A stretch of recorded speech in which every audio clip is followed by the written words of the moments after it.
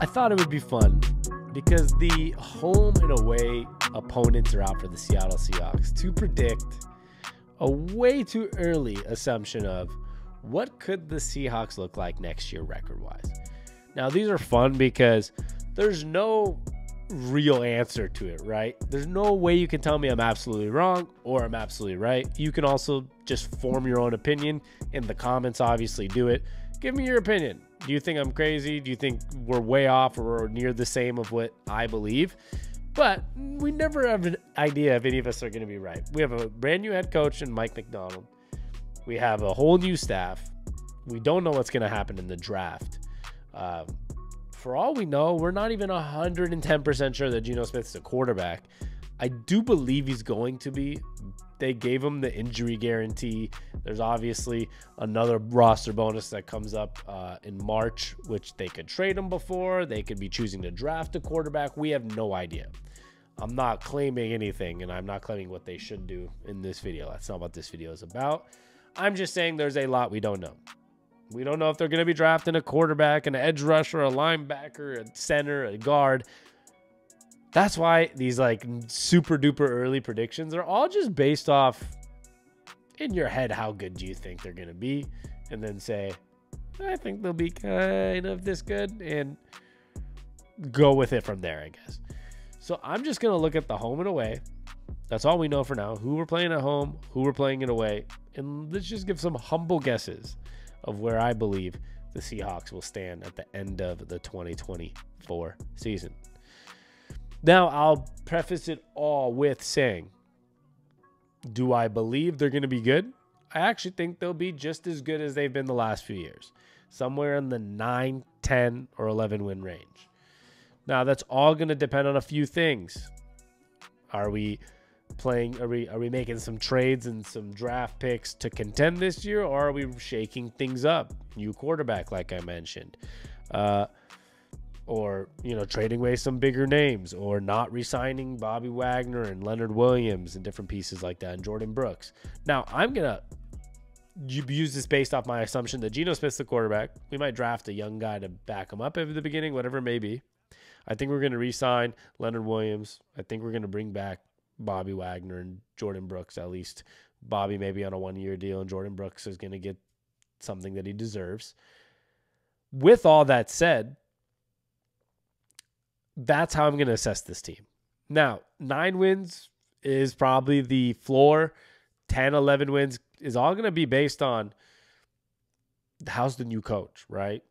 I think a lot of us, as much as we love Pete Carroll, we know there was some old mentality stuff there, maybe some things we didn't like about how the team was run, management-wise, discipline-wise, play calling-wise, old schemes and different things. So it's really hard to assume how good of a coach Mike McDonald would be, but I'm going to play this all like I said. I think these guys are back. I think we're decent, and I think he's going to be a good coach because if you know me and seen any of my videos, I like the hire. So let's do this. The very, very, very, very early Seahawks prediction. And if you want to support the brand, make sure you go to SeattleOnTap.com. SeattleOnTap.com. Put your name in the email box. It'll give you information for our newsletter. It's free. You got to get on it. We're going to be doing articles, our podcasts about the Seahawks, Mariners, Huskies, all things Seattle sports. You're going to be part of giveaways. We're going to be opening a Discord channel for Seattle Sports Talk that are going to be doing giveaways and a lot of free stuff, jerseys, hats, tickets, all these things. So you got to get on there. And last but not least, SeattleOnTap.com.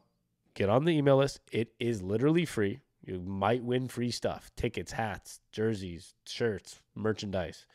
And check out the description in the bio.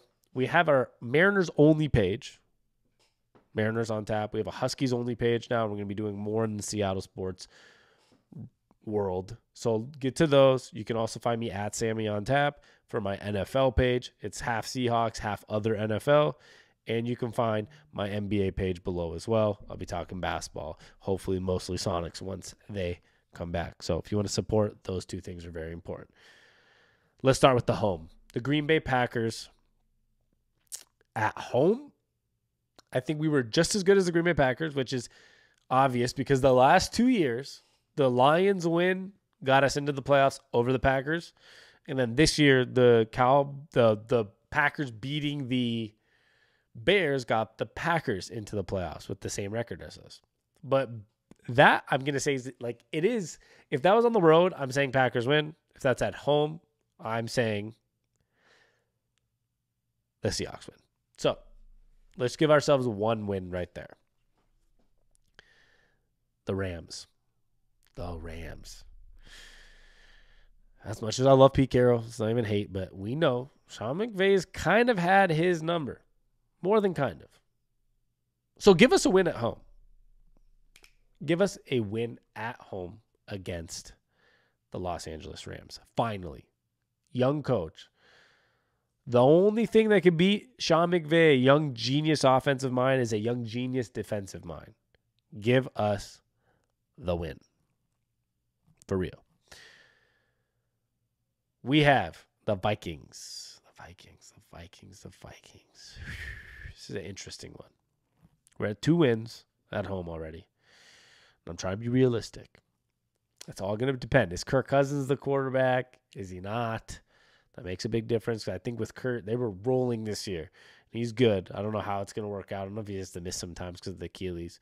So with all of it said, I'm going to humbly give us the win because I don't know what they're doing at quarterback. And I don't know if Kirk's going to be healthy. I don't know if we're playing them week 1 or week 10. Nobody knows that yet. So I'll go with the win. That's 3 wins to come off. I'll give you the Giants a win as well. New York Giants. That's 4 wins. Because realistically, we are better than the Giants.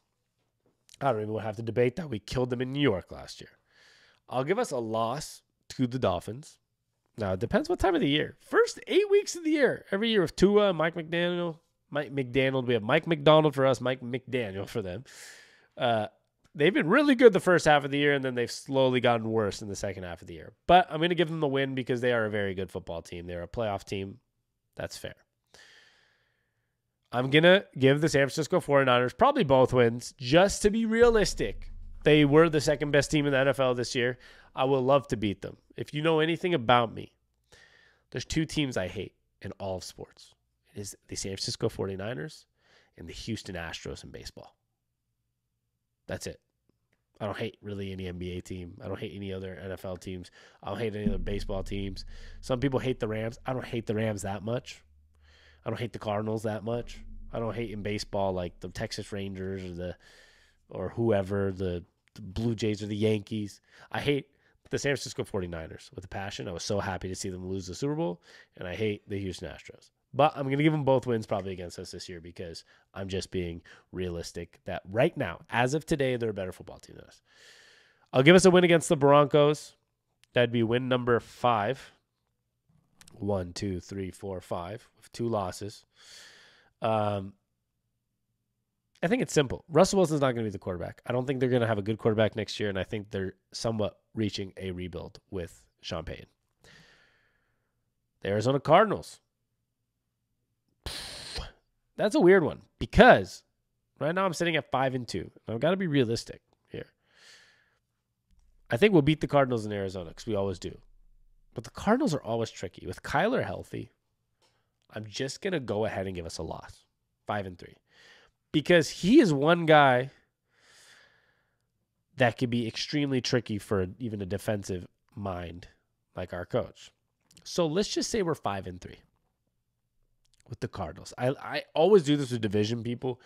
And, you know, if you're subscribing to our channel for me to just be overly, I'm more positive than most people are. But I'm not going to sit here and tell you we're going 17-0 every year. So I'm just trying to be realistic and have a fun prediction. And I'll give us a win against Buffalo because I think they're going to regress a little bit. I think they keep almost missing their window. And I think the Seahawks will have to have one upset win. I think that would be the upset win at home next year. They're not a division rival. They don't come to Seattle often. It's a long travel for them. So let's give us a win, which means it'd be a win against Green Bay, the Rams, the Vikings, the Giants, the Broncos, and the Bills. So I have us at 6-3 with 3 losses to the Cardinals, the 49ers, and the Dolphins. So we're at 6-3 after the home schedule. 9 games. Yeah, should be 8 on the road then. So we're at 6-3. Now, let's do what's next. The road. At San Francisco, like I told you, I'm going to give it a loss. I don't want to explain it anymore. They're better than us as of right now. I wish more than anything in the world that we don't lose to the 49ers on the road or at home. But I'm just going to give it to them. I'll also give the Rams a win on the road because they beat us. We beat them at home. I'll give them one. We'll split. I'm going to give you splits with the whole division just to keep this as realistic as possible too. It's probably not going to end up being all splits, but it's just a very realistic way to look at it. But then I'll give you a win against the Cardinals because we always win in Arizona, it feels like. We always have somebody that gets hurt, but we always win. It's like a Seattle reunion for every Arizonan that lives there now or likes to travel there in the middle of December or January when the weather's very good in Arizona. People do it. It's very common. I go every single year. Every single year, it is 80% Seahawks fans at State Farm Stadium. So will give us a win there, even though they beat us with an upset win by them at home, let's say. So that puts us at 7-5 with 5 games remaining. The Patriots, the Bears, the Lions, the Jets, and the Falcons. And we're at 7-5. Here we go. I will say a win against the Patriots. On the road, it could be a tough one because it's just in New England. It could be weather factors. But they were dog shit last year, and they might be dog shit again this year. I don't know who's going to be their quarterback. I know they're either going to have to draft a rookie, and we'll be playing against a rookie quarterback, or it's going to be another year of Mac Jones or Bailey's Happy. New head coach. It's not Bill Belichick anymore. The word Patriots does not stand the way it stands as it once did. So I'll give us a nice win in New England, which puts us at 8-5. Detroit, the Lions. We beat them 2 years in a row in Ford Field. They're really fucking good. They should have been in the Super Bowl. I'll give us a realistic loss there to put us at 8-6. I don't have to explain that one too much. I do think we can. Obviously, it's a dome. We can go into Detroit and win for a 3rd year in a row. But I'm going to give them the benefit of the doubt. We were out of the playoffs. They were a Final Four team. They were up by 20 at half against the 49ers. They should have been in the Super Bowl if they didn't have one of the biggest choke jobs, I would say, in the history of the NFL. So I'll give them a win. They deserve one at home against the Seahawks, which puts us at 8-5. 8-6, with 3 games to go. I'm going to give us I'll give us a win against the Bears in Chicago, which puts us at 9-6. And the reason I'll give us a win there is because, one, if it's Justin Fields, I still think we can beat Justin Fields, especially with a smart defensive head coach now, a young, smart one. Number 2, if it's Caleb Williams, rookie, I still think we'll win. And the Bears always find a way to have dysfunction. I've seen some stuff online. The Bears, some people consider Jay Cutler. Some people will consider Justin Fields, if he lasts another 3 or 4 years, the best quarterback in Bears history. They're not good at making talent good. They've always been a disaster. I hope it doesn't stay that way because they're a good brand for football. But I'll give us a win because, like I said, they find a way to fuck up all the time. Okay, and for our 10th win, I think we're going to be a 10-7 team. I'll give us a win against the New York Jets. I don't know what Aaron Rodgers is going to be. I don't think Robert Saleh is that good of a coach. I think we always play good in MetLife. I don't think we've lost in MetLife in years on end. We won our Super Bowl there. And the Jets are like the Chicago Bears, who were like the Detroit Lions, the team before that, but the Lions have finally broken the curse of being a mess. They're always a mess, the Jets. They're a laughingstock, especially as of late in the last 20 years.